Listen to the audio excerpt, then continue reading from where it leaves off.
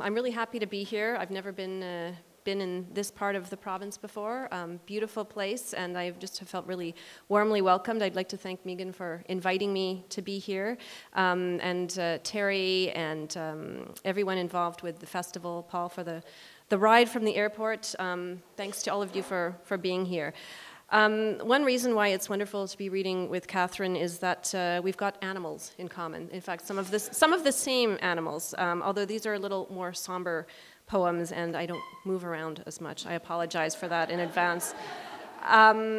But in terms of subject matter, there is a lot that connects here, and one poem that I'll read later connects in a more specific way. So these are poems. Most of my reading will be drawn from a page from The Wonders of Life on Earth, which started off as a book about zoos, gradually became a book that was as much about looking as it was about zoos specifically. So questions of home and place and the notion of the collection and how we contain things, how we are ourselves contained, those issues sort of come up here. So I'm just sort of selecting some of the poems from this book, which is itself constructed as a larger kind of meander through different places, including some very old zoos. So I will start with Domesticity Revisited. When they first put a cow in a zoo in Dublin, when the common cat, when a slick giraffe dropped from a stooped giraffe and breathed in a suburb that was home, the dog star, backyard squirrel, birds we do not know the names of. Kids point to the moo cow's non-stop jaw and ask, kids from flats. Yesterday they came, finches or warblers, their breasts purplish as new growth, then gone.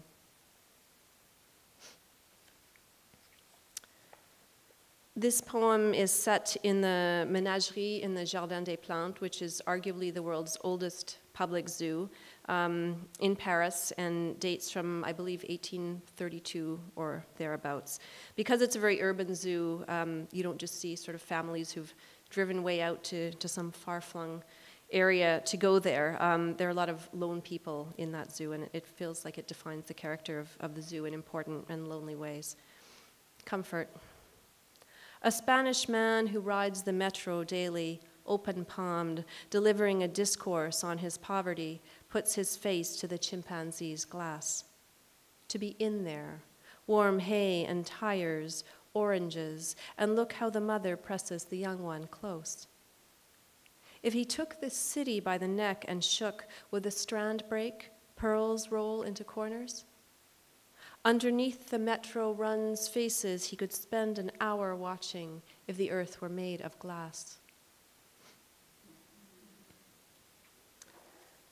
I found myself, while I was on this tour of various old world zoos, taking a lot of notes from things that I overheard, from things that were written on various signs in the zoos, and so a lot of this poem is comprised of found material from those sources as well as from various books, fictional and non-fictional, that I was reading as part of my research. It's called An Education, and it begins with a quote about zoos in the 19th century. Zoos may have been allowed in parks partly because looking at animals was considered a more moral activity associated with more polite standards of behavior than, for example, going to the theater. Think about that. The animal knows nothing of Malaysia's forest canopy. It roams where it can. Food appears. Sparrows land within the fence and go. Knows nothing of the Serengeti. Food appears. Night pivots into day. Crowds watch, kids shout, shops sell plastic versions. When it's cold, the door to indoors opens. Secretive by nature, nocturnal in activity, the blank and blank live shrouded in mystery. Pads tread on tiles. Eh, le zèbre! Shit piles up. This hunched scavenger frequents carrion and garbage dumps, but also preys on rats, mice, fish, flamingos, and insects. Blank spent hours nearly motionless.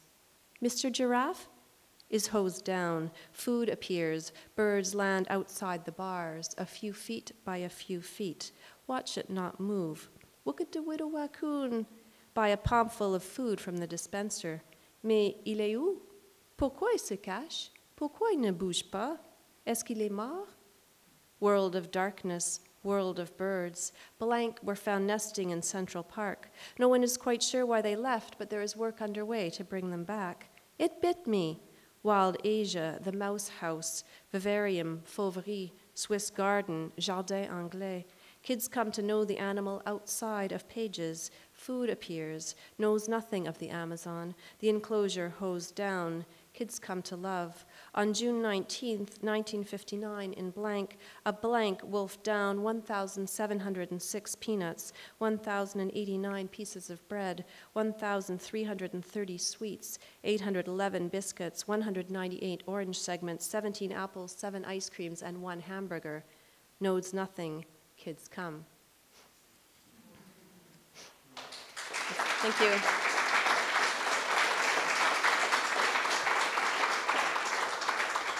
Thank you. I'm sort of moving on to the kind of art-making cluster of poems here.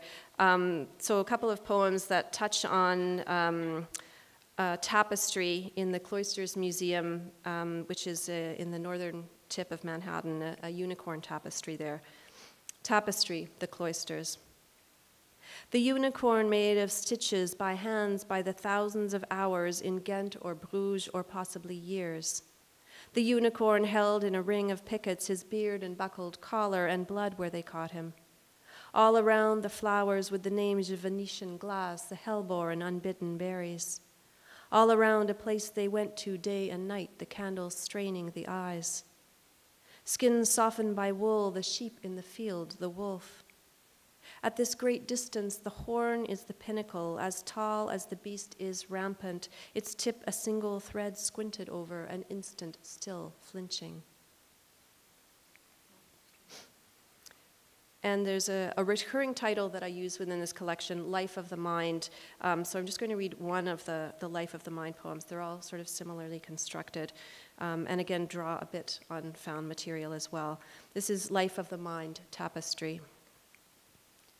One makes a way. It takes the shape of pears, of mammals with spines, of eggs containing mammals that lay eggs.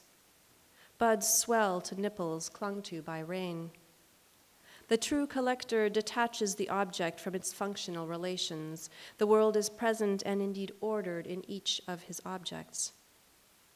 Matryoshka dolls rest inside themselves, unshelled.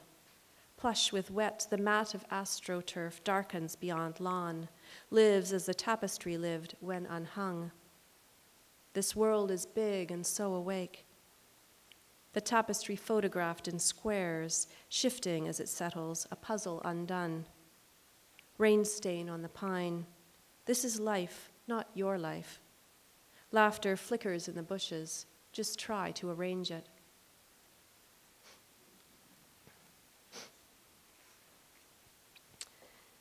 This next poem is set in New York in the Frick collection, which is one of my favorite museums there. And it's, a number of you will probably know this already, but it's in a building that at one point was someone's private home. Frick collection. Though there are 3 Vermeers and such painted plush as into which I would wish to sink my fingers, and an audio guide hush as everyone circulates enclosed, a stare, the conservatory is the thing, its long tiled pool amidst leaf sheen and the dense resolute scent of forced blooms.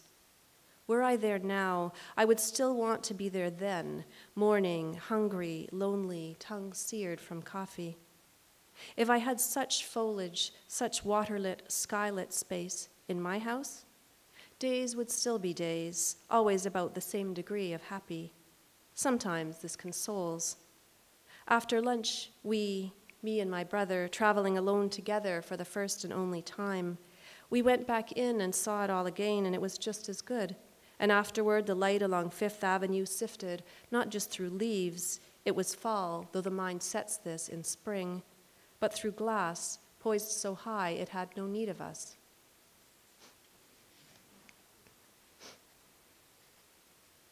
Moving back briefly to zoos, although zoos are kind of in the background all along, I found that one sort of subject that interested me was zoos that had been through some kind of transformation or upheaval. So these are 3 zoos to which that applies. Kabul, Afghanistan. This is no zoo, the spot a bomb fell, and these children who file through, shrieking at the shrieking monkeys, are also bombed places. A lion, one-eyed, pools in its infection. China will replace it, plus a pair of peacocks as a bonus. Baghdad, Iraq. Lions snack on military rations U.S. soldiers toss, the lynx last seen roaming an overpass. A sign. Coalition soldiers are securing the area. If you are caught, you will be detained or shot. Please honor your free country. When they arrived, they found 3 Iraqis apparently mauled. They soon lured the bears to little cages. Aid workers gave them a shower, then fed them a few cabbages. Dhaka, Bangladesh. After the quake, families who visited the zoo on holidays will move into the vacant aviaries.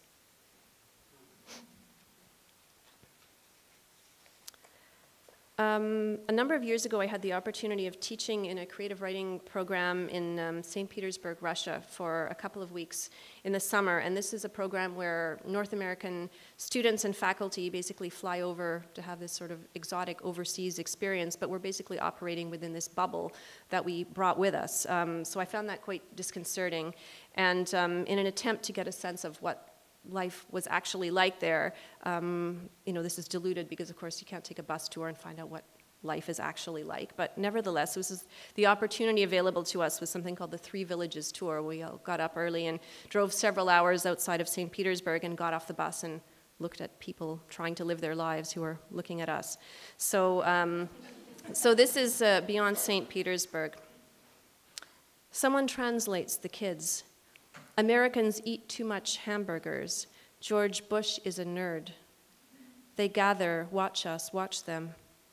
Not Chernobyl after the disaster, no rooms strewn with upturned desks and photographs of Lenin, paint peeled in the shapes of republics or animals. The dogs talk back. Chocolate's cheap. The cast-off German tourbus idles while we pay. When in a slur I understand no camera, I zip it up. Fields like home, birch, pine, and near an iron pipe, a woman sits with hacks of meat and what might be an axe. It's hard to tell. How much better if there were no one here. Then I could feel how they suffered. So I will read one more from this book. This poem has a particular debt to Catherine Kidd's work. Because I had been reading her Bipolar Bear piece, and the bear that shows up in that poem is the Stanley Park Zoo bear in Vancouver, which was also the most potent bear of my childhood. So I had that point of identification, and her rhythms just got under my skin as well. So in the bear that I was trying to write about, which was a bear in the menagerie in Paris, the poem started coming out with Cat Kidd's rhythms in it, and it was fabulous. So I don't know if this is even really my poem, but in any case, I couldn't not read it today. Thank you. So this is a brief history of the bear pit in the Ménagerie du Jardin des Plantes. As though the bear were never here in this pit beside the statue of a bear, were never more than a snuff and a reference, probably wrong. We're never down there, nosing the bars, its back water-dappled amidst the massacre of chestnut blossoms fallen from a high place that was never grace. Last time, a vacant pit, and a sign promising next time a red panda, compact of face and almost ursine in its lope. Last time, I didn't know that next time I'd hold in my arms a girl who'd hold to her chest a bear in a dress, made in China, I'll bet, a bee strung to its back, the better to gather honey, though it's straight to her mouth with the bee, for she who's never seen a being much larger than me, unless you count trees. She can't imagine the bear in its dark never there, though she's heard that song of bears caught unawares in the woods where she mustn't go. Those are bears with bedtimes, bears who are us, and there was never a bear who was not us, not in any old wood, not in that peered into place. I went there when the bear was there. I know. I've got photos to show. Now, not that I'm there, I haven't gone back, but online I find in a digital flicker 2 of them perched in an eyrie of wood. Now a red panda ambles in a pit beside a statue that attempts to attest to a once-there bear. No word of the bear from the war, who did not, it seems, go, as I once read, shot dead, its head in a Nazi helmet. Though if I tell it enough, it's true, for the girl and me too, the story and this one, buffed, set. Thank you. Thank you.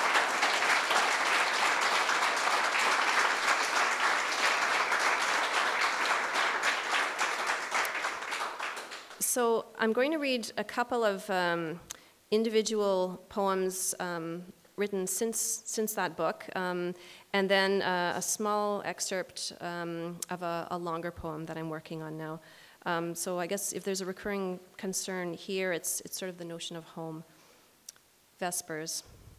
Plum brandy, entre chien et loup, uppermost white pine, bequeath.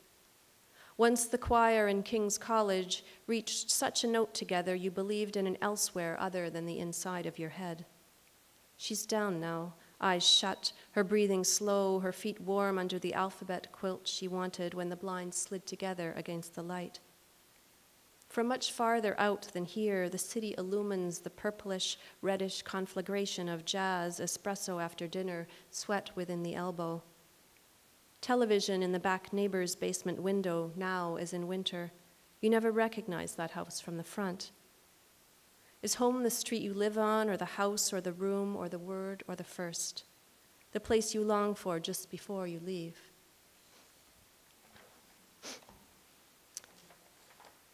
And this poem and the longer piece I'll read both touch on, or are preoccupied with, really, New Orleans. Café du Monde.